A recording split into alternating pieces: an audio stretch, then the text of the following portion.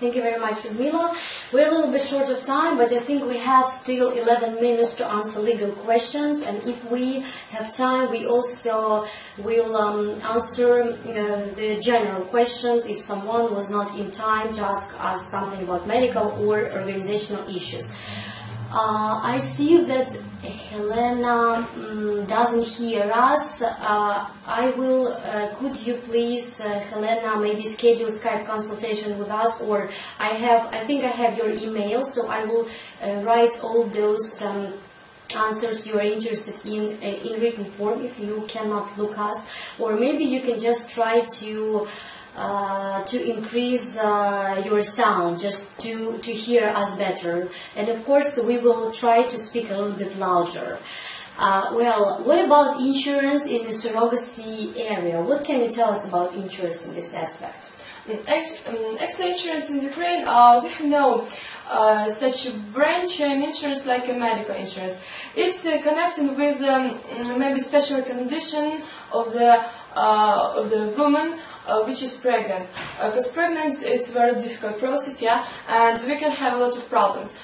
So Ukrainian insurance companies are not ready to do this now.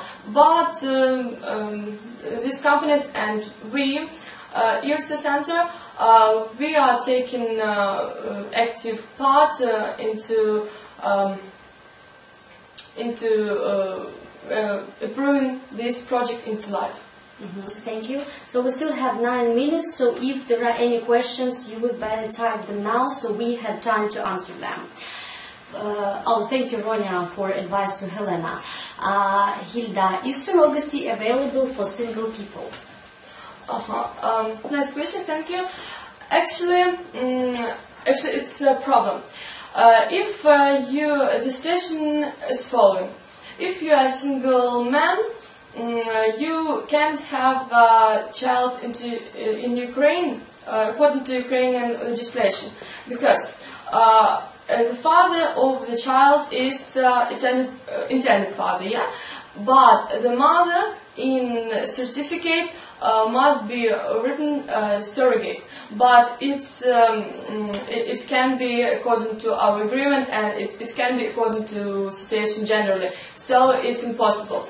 And what about mother? It's problems too, because as Lyudmyla told, Swedish embassy requires DNA test between father and child, but if we have just mother, how can we get Swedish father to transfer child into Sweden? So in Ukraine we just have no problem, but in Sweden we have. This just doesn't concern egg donation or embryo donation programs, because there is no surrogacy involved. So for single people, single woman which needs embryo donation or sperm donation, this is absolutely, or egg donation, but is carrying child on her own, this is absolutely possible IVF. I just want you to feel the difference, that this issue is surrogacy is a very sensitive issue in the international aspect. What about same-sex couple, Lyudmyla? Same-sex, it's a problem too, because same-sex couple is not covered by law in Ukraine, and actually they have the same problems, because in the birth certificate of child we could have for situation 2 mothers or 2 fathers, and it's impossible in Ukraine, so it's impossible childhood too. Yeah, same-sex partnership or same-sex marriages are not recognized in Ukraine. That is why so far we are not entitled to provide those programs. But if European couples, so there could be the program for single woman, which is available in Ukraine, but is not okay for Swedish embassy.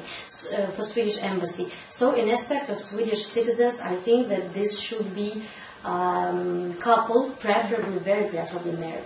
Yeah. How long documents for embassy are prepared, and how long does it take to come back to Sweden with the child?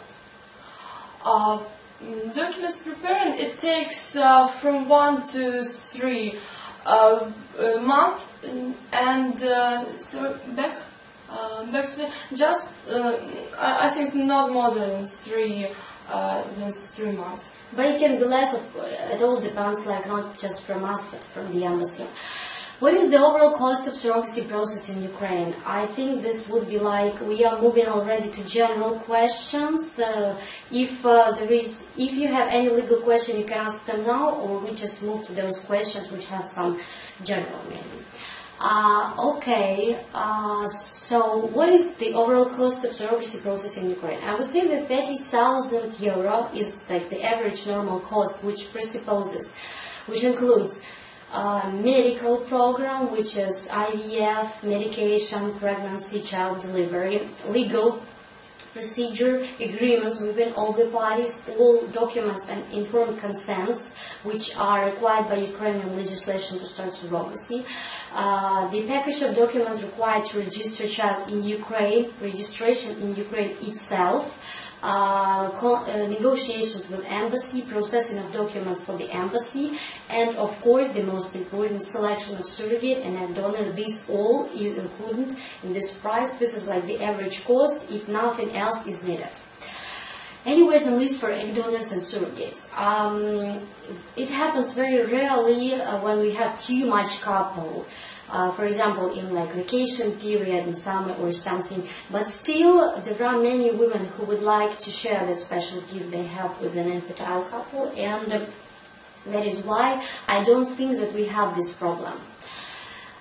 I'd like to do a Skype consultation. Should I call on your phone first? No, you just can find our email on our page of contacts, and or you can just find, there is a special banner on our web page, order Skype consultation. You can click, just fill in very brief, very short form, and we will be happy to provide you with the most accurate information. Should I provide the clinic with some medical tests before I come to Ukraine? Oh, this is a medical issue. Нужно ли какие-то тесты делать до приезда в Украину, присылать доктору, какие там могут быть? Это, наверное, сифилис, СПИД, гепатит. Да, группа крови резус, то, что необходимо, но зависит от того, спермограмма мужа. То есть предварительные обследования, которые проводятся по стандарту, если это женщина планирует вступать, то, естественно, ее гормональное исследование, общеклинические какие-то анамнез, который может быть изложен в нескольких там основных фразах, которые обычно задает доктор.